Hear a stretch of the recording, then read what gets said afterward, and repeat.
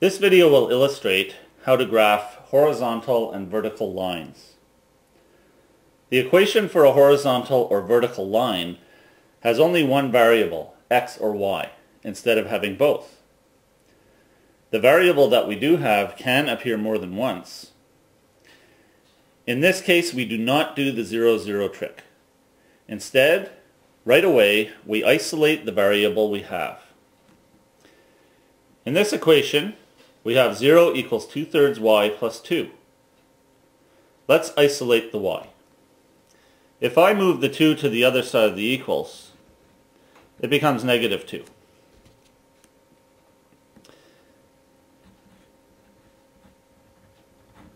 And we have -2 equals 2/3 y. If we divide both sides by 2/3, these cancel. Our y is now isolated on the right side of the equals, and -2 divided by 2/3 is equal to -3. Now that I have this statement, y equals number, y equals -3, I can fill in my table all at once. I put -3 all the way down the y side of the table.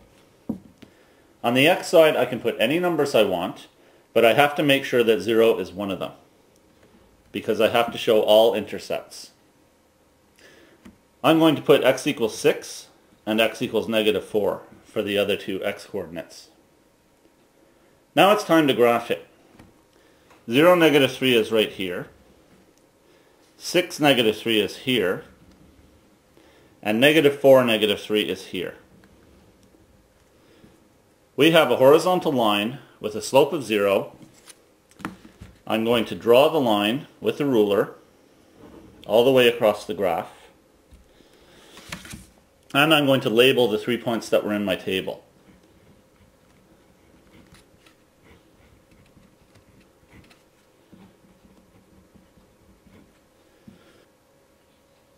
This is how we graph a horizontal line.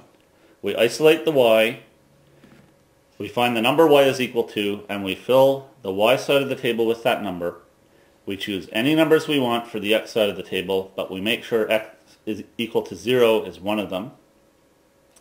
And then we graph the line, labeling the 3 points that were in the table.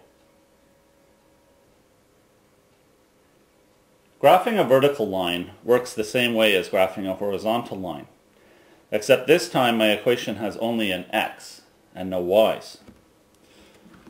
I'm going to start the same way by isolating the x. I'm going to move the -4/3 x to the other side, and I get 10/3 equals 4/3 x. Now if I divide both sides by 4/3, these will cancel. My x is isolated, and 10/3 divided by 4/3 is 2.5. If x is equal to 2.5, then in the table I show that x is always equal to 2.5, no matter what y is equal to. For y, I put any numbers I want, but I make sure 0, which represents an intercept, is one of them. I'm going to choose y equals -3 and y equals 5. Now I graph these points. 2.5, 0 is here, 2.5, -3 is here, and 2.5, 5 is here. All that's left is to draw a straight line through those points, going all the way through the graph, and to label the 3 points that were in my table.